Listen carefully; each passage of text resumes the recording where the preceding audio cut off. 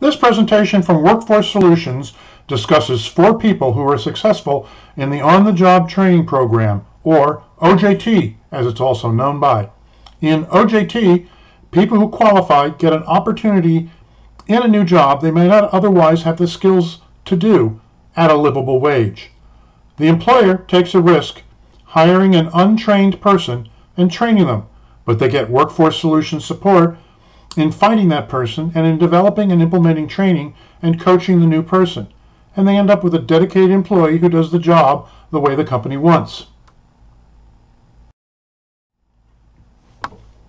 We're going to look at 4 real-life people for whom OJT made a major job impact, understand the factors that made them successful, then what you can expect on the first day and in the next 30 to 90 days while in an on-the-job training program. The first success story we're going to talk about is Cindy Falker from Houston Furniture Bank. On September 2017, Cindy Falker lost her job due to Hurricane Harvey closing down the property that she was managing. Due to the number of properties that closed, never to reopen, opportunities for property management jobs were low. Cindy Falker started on-the-job training services at the Houston Furniture Bank on June 26, 2018 as a customer service representative.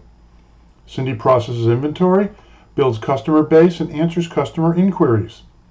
Skills analysis showed Cindy needed computer skills, company finance, and mattress recycling knowledge, and familiarity with community organizations. Cindy received 220 hours of computer skills training, including Microsoft Excel, Basic, and Advanced Word and PowerPoint. She created her own files with contact information for vendors and customers. She learned the Houston Furniture Bank computer software to control inventory, purchasing, ordering, and point of sale for the mattress production department. Lately, Cindy has learned how to install a Houston Furniture Bank manifesto that will break everything down into different categories so that the money goes to every department and they get their correct credit.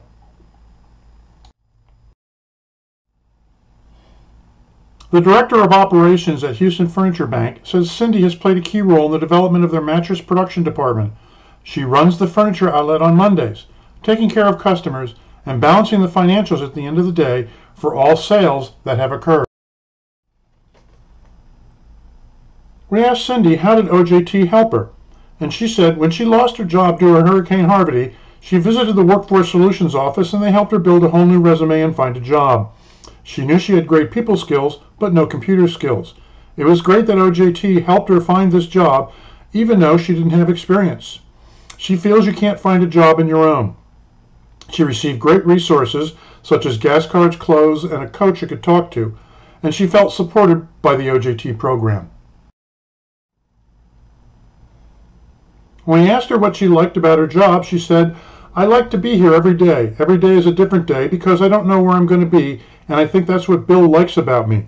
I'm flexible and have been cross-trained in all the areas that make up Houston Furniture Bank." So what does the Houston Furniture Bank like about Cindy? Cindy's a great employee. She's dependable, she communicates well with everyone, and she's done a good job learning and developing new skills, said Bill Lindsay, Director of Operations of the Houston Furniture Bank. Our next success story is Alex Cullen. Alex served 5 years in the Marine Corps and was honorably discharged January of 2019. He began a job search, applying to many places and positions. Alex had 4 interviews, but no offers. A recruiter from the OJT program reached out to him with an opportunity to work as a security officer with Janissary, a veteran-focused security firm. Given his background and transferable skills, Janissary had its challenges, as Alex had done some security duty in the Marine Corps, but nothing that Alex could not handle. He learned the different rules and regulations about private company and event security. He found private sector employment was different than in the Marine Corps, and he had to learn to adapt. His supervisor, Jessica Burns, said Alex is one of our best new hires. His attitude is excellent, and there's room for him to grow in the company. However, in the first OJT performance review, Ms. Burns did note she'd like to see him take more initiative. Alex said that was going to be tough because he was used to taking orders. So we asked Alex, how did OJT help you? Well, Alex is OJT coach, and Alex set a coaching plan for him to continue to exceed and setting new goals for himself, grow in his position, and proactively take on more challenges without being told in response to his feedback. Alex worked with the coach and started doing activities on his own initiative, such as coaching teammates. Alex was able to step into Level 3 security officer doing private duty security for individuals and events. Alex is striving to become a supervisor and train others, and he's taking more classes to add licensing. We asked Alex what he likes about his job.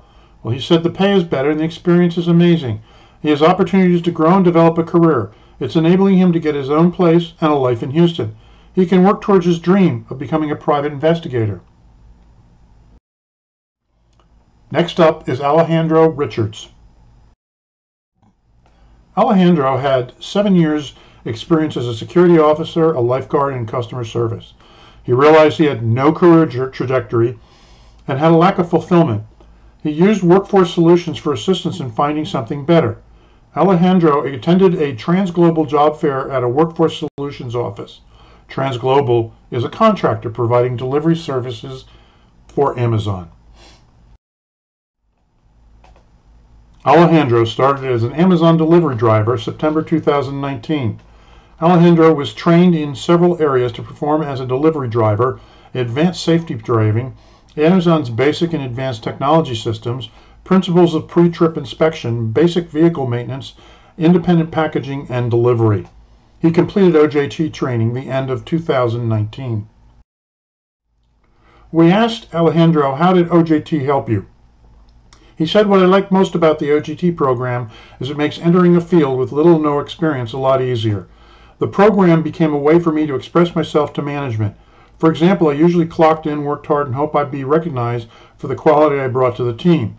The OJT program helped me build confidence by acting as a mediator for the progress report meetings and to be able to voice my interest in seeking new challenges within the company as well as promotion opportunities. So what does Alejandro like about OJT? Well, in my previous employment, it was kind of like, go figure it out. With your OJT coach, it was more of, I have your back and will pick you up if you fall. Now, in 2020, Alejandro has grown and has taken the Director of Operations role. Our last OJT success story is Christopher Mitchell.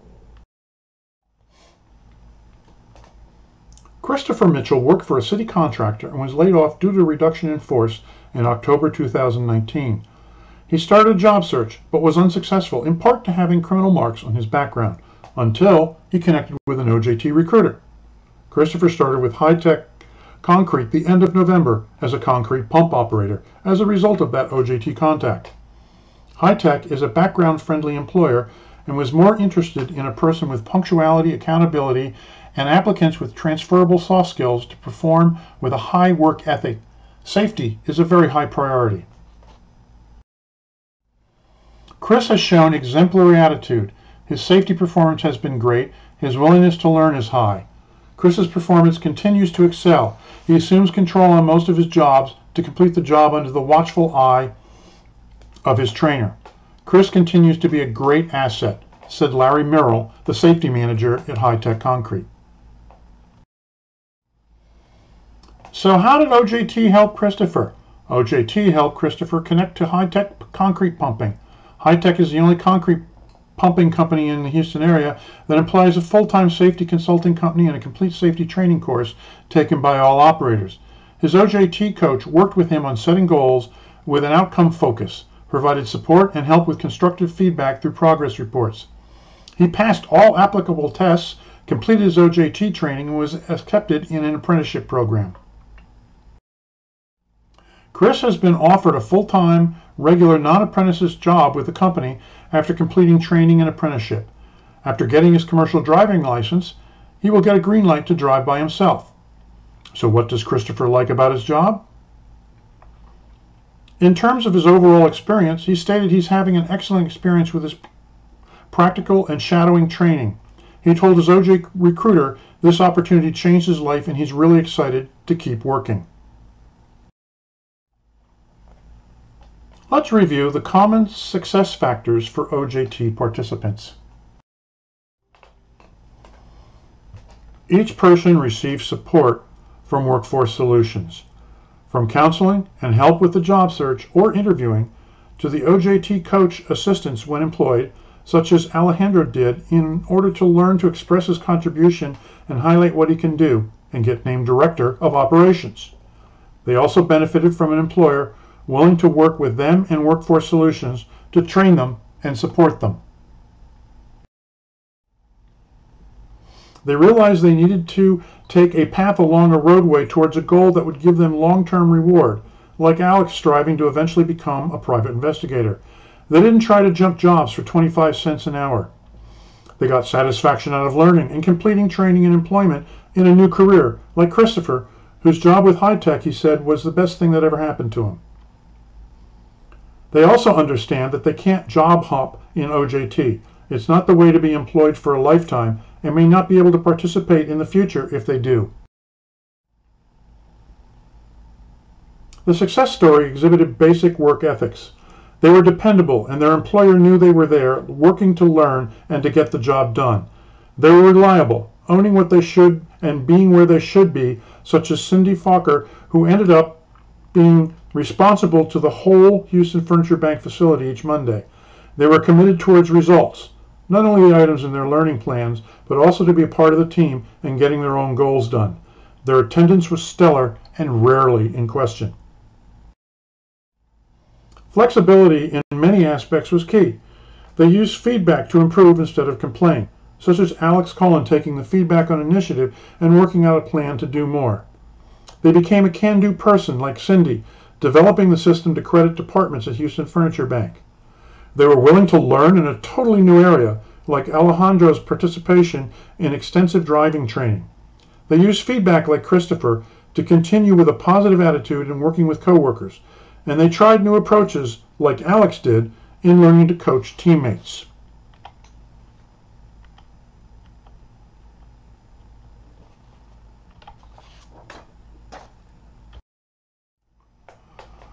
Overall, successful OJT employees took responsibility for learning what was set out for them, to achieve goals in their job and life, for their own behavior in doing so, such as attendance or responsibility for making it happen. They knew no one was going to hand them success.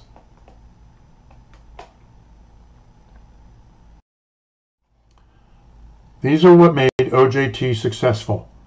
They had support. They focused on long-term careers and their goal. They were reliable and dependable. They got results. Their attendance was stellar. They were flexible and not locked into one thing, and they took responsibility for what they needed to do and for themselves.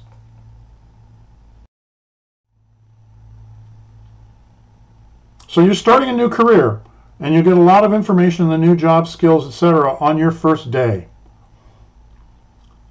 This will stress to you that this is a career with a future, not to be abandoned just because a job down the street pays 25 cents an hour more. You'll be introduced to the OJT training schedule, communication, expectations, expected behavior. Onboarding to the company will occur, such as completing new hire documents, new employee briefing, and similar things. You'll meet key people, your OJT coach, your supervisor, and other people who are there to help your success. You will share a bit with them about yourself, too. Your aspirations, your goals, your life plans.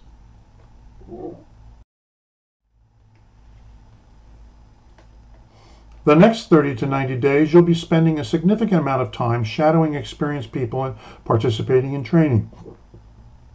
It's a great way to meet and get to know coworkers. You'll be introduced to new skills as per your training plan and practice them. You'll have someone who'll keep tabs on your progress and help you.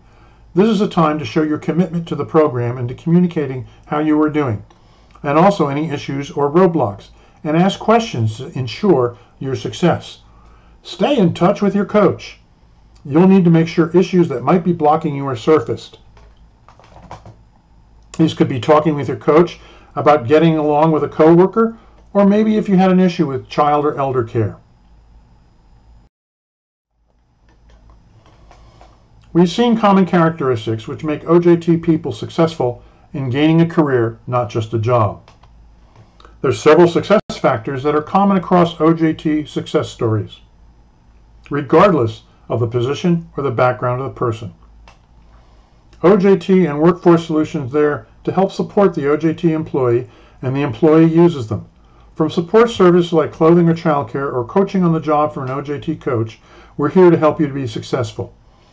The OJT employee must commit to following the program. It's important that the OJT candidate ensure this job is a career they want and not just take it because it's there. With commitment comes success. Thank you for listening to the OJT Success Stories presentation. Best of luck in your OJT position.